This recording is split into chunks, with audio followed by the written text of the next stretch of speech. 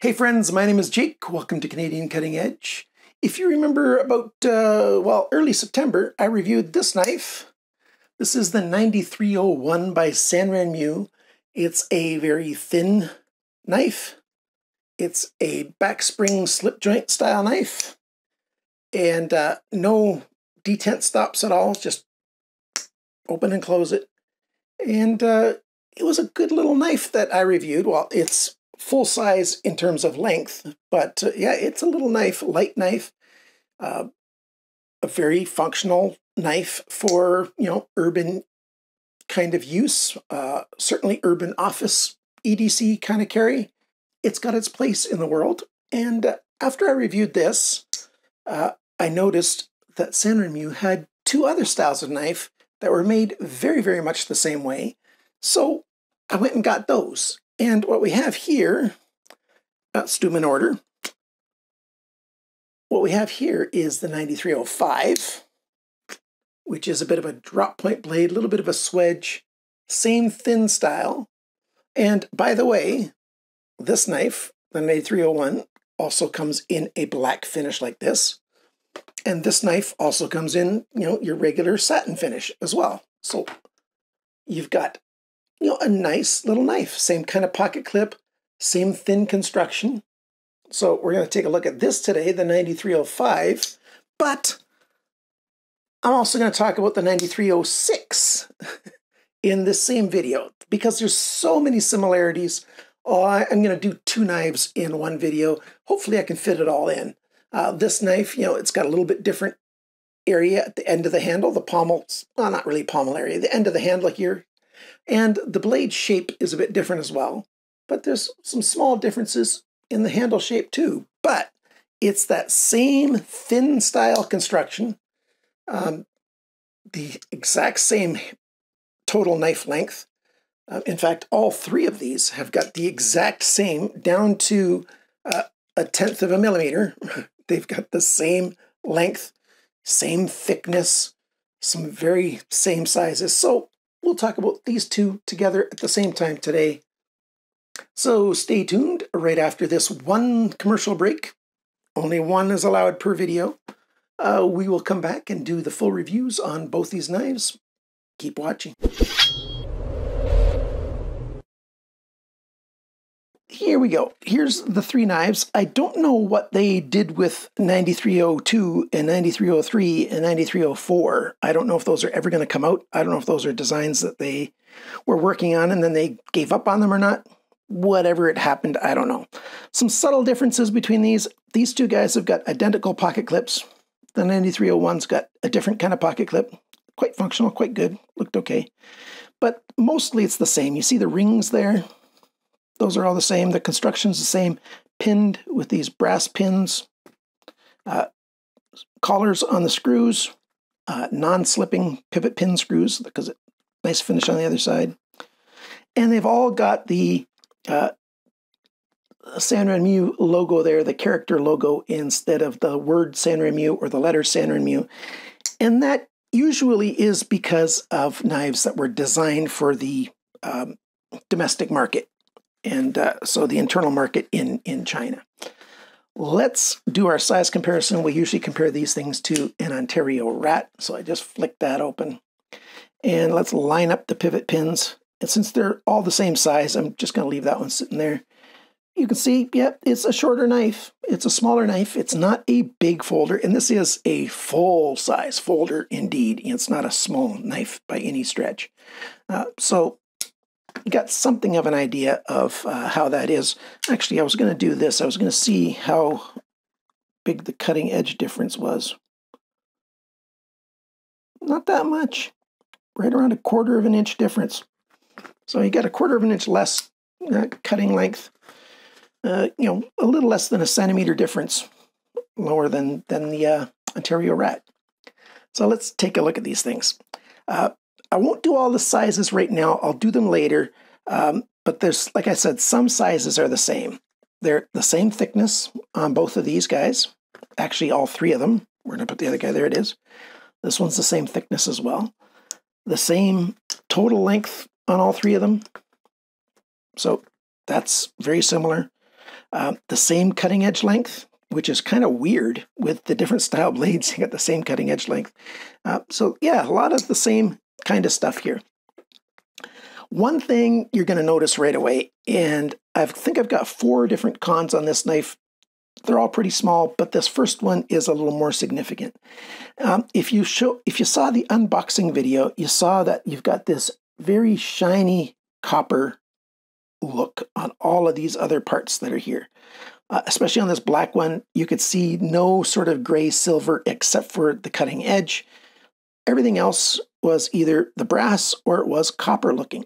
Now, I've not carried these any more than I carry any other knife or use them, which means really they didn't get all that terribly much use. But you can see there's the back spring. That was all copper before. You can't see a single bit of copper on there now. You can see a little copper color right there on the ring, but when you turn it over, the face of it mostly gone. You can see a little copper in those edges there where your fingers don't rub very much. Right in there, you can see it on the inside. It's got that nice coppery color because my fingers can't touch that. Over here on this lanyard hole piece, yeah, and I didn't go rubbing it at all. This was just normal use. Basically, it's light use. I did some cutting. I did my tests. I did a bunch of cutting. The edge still has some sharpness to it. Not like it was originally, but, you know, it's not nice that that all rubs off. So if you really got your heart set on keeping that coppery kind of color, you know, just know that it's not going to last. It's on there and then it's gone. So that goes for all 3 of these. But let's talk about what else we have on here. We've got a fairly nice knife. I like that they're very thin, which means they're easy to carry somewhere. They're not going to, you know, protrude from a pocket very much. The black coating on them, it's okay. It shows some marks. You can see some marks there already. Now, I haven't wiped this back down again to see if that'll easily wipe off, but the black, I'm not liking as much because it just shows a little bit of wear a little bit too easily. I grabbed a bit of shop towel and just put a tiny bit of denatured alcohol on it, and I was just rubbing the handle, and now look at it. That is, yeah, not good at all. And the original blotch that's right here that I tried to get rid of, well, there's still some trace of it there. So, yeah, the coated version, I say don't buy the black coated version. Stick with the satin ones. I like the silver versions on all 3 of these the best. And the black's not bad. The deep carry pocket clip, I wish it was right and left friendly. It's only right side friendly. It really doesn't make that much of a difference because it is a slip joint. And, you know, you can deploy the blade with one hand with your thumb and close it with one hand if you're careful. You know, that's not bad. I'm not going to do it with this hand right now because I don't want to put pressure right where my sore thumb is, but there's no left side thumb stud. Even though the pocket clip, if it stays where it is and there is no left side pocket clip, that's fine. I really do wish they would have put in thumb studs that were right and left. Now, it wouldn't make the knife too much thicker because they only stand out about the amount that these pivot collars and pivot screws do. So that's another little con. So what did I say? 2 cons. The copper color wears off. There's no left thumb stud. There's no left pocket clip. The coating is not the best on the black ones. And that's about it. The rest is all good stuff. Let's go over the good stuff. Well, I like the blade shapes. You've got some good variety, some very different blade shapes. This is basically a straight back. This is a nice drop point with a bit of a swedge right there. You've got a very little protruding, just that thumb stud way at the back. So when you're slicing through things, it doesn't catch on stuff. So it's great for like an urban lunch knife, to cut apart an apple or whatever. That works just great. They're all full flat grinds. They've all got sharpener choils that are a very good size. They're big enough that you're not going to sharpen into the plunge when you're sharpening the edge. So I really like the sharpener's choil. They're all fairly comfortable to hold. They're not for hard work at all. It's just simply not what they're here for. Then you've got this blade shape. If you just see the tip there, it really looks like a spear point shape. But I don't know, you might be tempted to sort of call it a bit of a sheep's foot style as well. Or maybe even a drop point. I don't know. Call it whatever you want. Just know that this is what it looks like. This one also has got a swedge up here. And nice long belly on this one. I like this one the best. This blade shape, just awesome for cutting. It just worked very, very well. Because you've got this much depth to go from the full thickness to the cutting edge, it has a slower rate of, decline. So this angle, this slices better. It stays thin longer, and I really, really like that a lot. The handles, you've got a few different styles here. This one is just smooth all the way back. It's almost straight at the back, but not quite. It does have a bit of a dip, and it sort of comes up just a little bit right at the end. And this one, same kind of thing. It just starts to come up a little bit at the end. It's really, really hard to see. It almost is perfectly straight, but just not quite. But then on the belly side here, you've got this divider, sort of like a finger choil area at the front, and then for your other 3 fingers. So it did actually help me get a more comfortable grip than this one or this one. But these two are the best for grip. The 9301 is just, it's more sleek, more small, which, the smaller you get, the little more difficult it is to really do what you want to do if you have to do something a little bit harder in the cutting. I really like the satin finish here with they did the sanding all in one direction. So nice look of green to it. The satin finish on the blade looks really well done. The printing on the other side, I don't like printing on the plunge, but at least they didn't make it too big. Then you've got the really small thing right there for the date of manufacture, or year then month.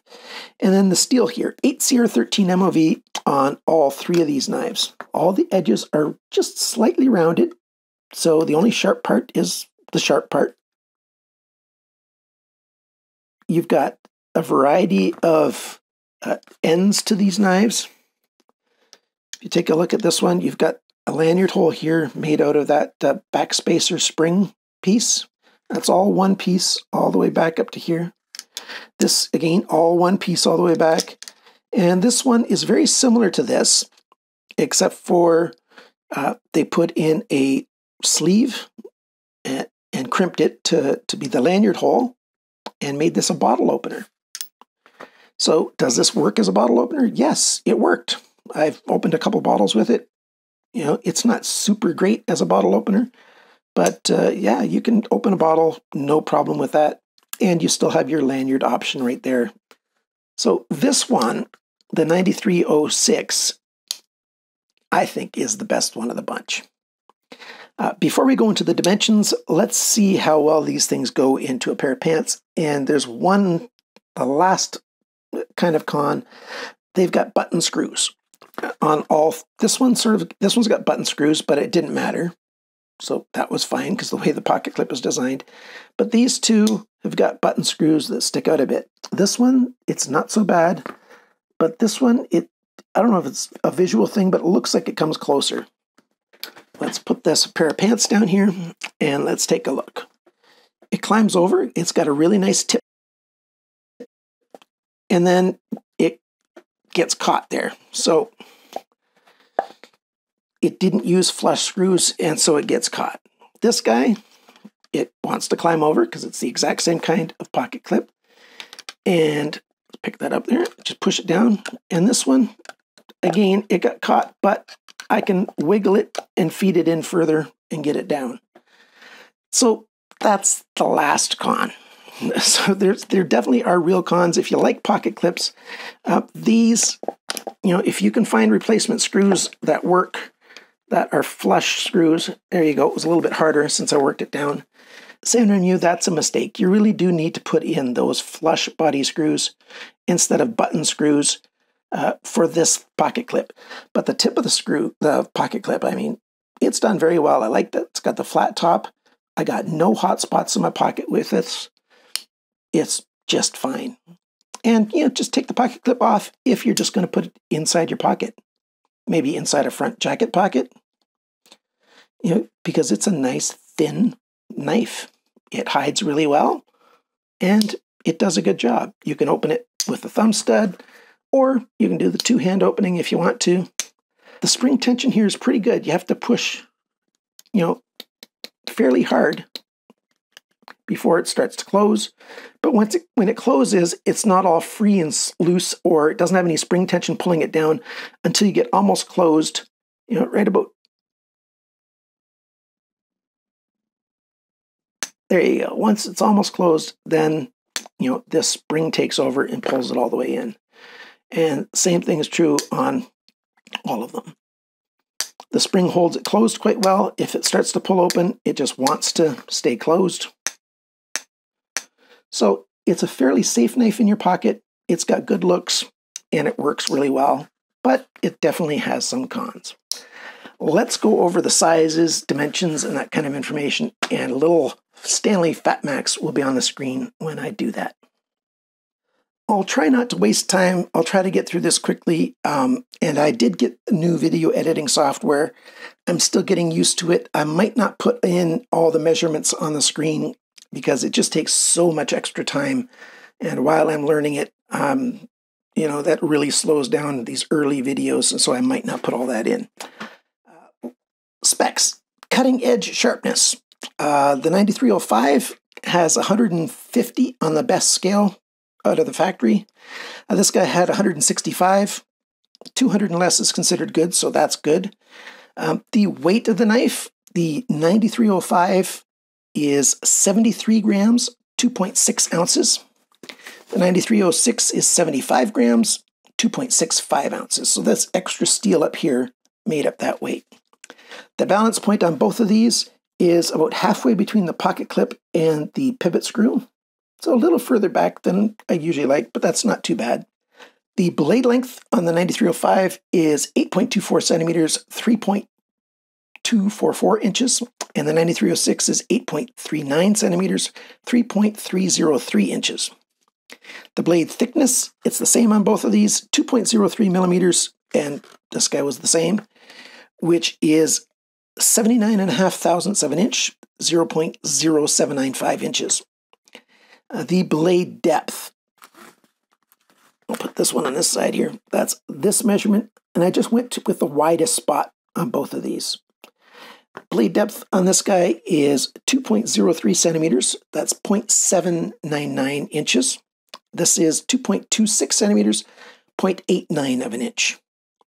The thickness of the edge behind the grind, 0.38 millimeters, which is 14.5 thousandths of an inch. This guy is 0.36 millimeters, which is 14 thousandths of an inch. Very thin behind the grind. This guy was very thin as well. That's one of the things that makes this a very good slicer.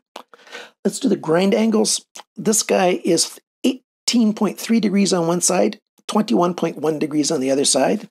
This guy is 16 degrees on one side and 18.2 degrees on the other side. Not bad at all. For this thinness of a steel at the cutting edge at 8CR13, I'd probably do these at 18 degrees per side, up to 20. You just don't want to go too fine of an edge. It doesn't have enough steel to support it. Now for the handle length. The handle length is the same on both of these guys, and that is 10.92 centimeters, 4.3 inches. The grip area in here, it is the same on both of these as well, but about 10.4 centimeters, about 4.1 inches rounded. Because you got rounded corners, so how do you measure how far it is? And the thickness, all three of these, is the same, 5.35 millimeters, 0.2105 inches, so a fifth of an inch thick. That's nice and small. The handle depth, this guy is 2.35 centimeters. It's right back here. That's 0.925. Actually, they're both the same. So just under an inch thick this way at the end of the handle. The knife depth when it's closed, of course, this guy is going to be more than this guy. We have 2.68 centimeters, 1.055 inches. This is 3.14 centimeters. That's 1.236 of an inch. And the total length of these knives is 19.51 centimeters. Oh, I didn't do the converter on the computer, what the actual numbers that is. What is that in inches? Let's take a look. In inches, that is just a bit over 7 5/8. Over 7 5/8, just a little bit. So not bad at all. I like the sizes of these knives. This one's the same length as well. And they're great. How much do these knives cost? All of them are close to the same price, but the price that you can get it today, oh, I didn't write it down. I'll have to go look it up, and I'll be right back with you faster than a flash. The price of these knives? Well, it depends on where you live. There's free shipping from AliExpress to most places in the world, except to Canada. And that's because Canadians don't like it when our border services agency takes our knives away from us. And a lot of people, they'll demand from the seller that they give the money back, even though it's not the seller's fault, not whatsoever the seller's fault. And, they can't just absorb that kind of loss. If CBSA takes, a quarter of the knives that get shipped out, that can really, really hurt a business. So they charge shipping so that, if the Canadian who ordered the knife loses it to Canada Border Services Agency, and they should not. For slip joint knives, Canada Border Services Agency won't keep these. They did take one of my slip joint knives and hold it for a month and a half, but they did ship it to me. They did let me get it because slip joint knives are more than totally legal in Canada. There's no issue at all with these. So what are the actual prices? Well, in American dollars, this guy is $15.92 right now, and this guy is $17.52. Not bad at all, free shipping. And that's from the Sanrenmu store on AliExpress. Not the Sanrenmu Online store. That's a different store. The Sanrenmu store has got the highest rating. I think it's a 99.3% satisfaction rating from customers. So that's good. If you're in Canada, $21.05 Canadian, $23.16 Canadian, plus just under $7 shipping for any one of these. So the price is good. The knife is good. It's a nice knife. Yeah, it's got a couple issues to it. I'm going to try to find flat screws that might work with this. It's going to be hard to find because I'll have to get the pitch of the screw the same thread pitch and everything, and size. So pitch and size, you got to match. So maybe not. You're going to be hard pressed to find a knife that is this thin that costs less than $20 US that has an over 3-inch blade. Now, I wish they would have made these just under 3 inches. That would have been optimal, because you don't need to have a really big knife when it's a slip joint. So there's that. The other good thing about these I didn't mention before is because it comes back and you've got this flat section coming out, when you are holding it, when it tries to close with your finger there, it's going to pinch on your finger with the flat, dull part. I like these. What do you think? Are you going to get one? If you do, please use my links down below.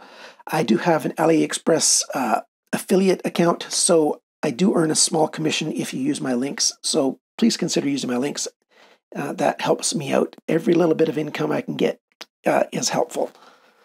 So thanks again for watching my video. Thank you for liking, sharing, commenting, and subscribing. And remember, friends, always cut towards your chum, not your thumb.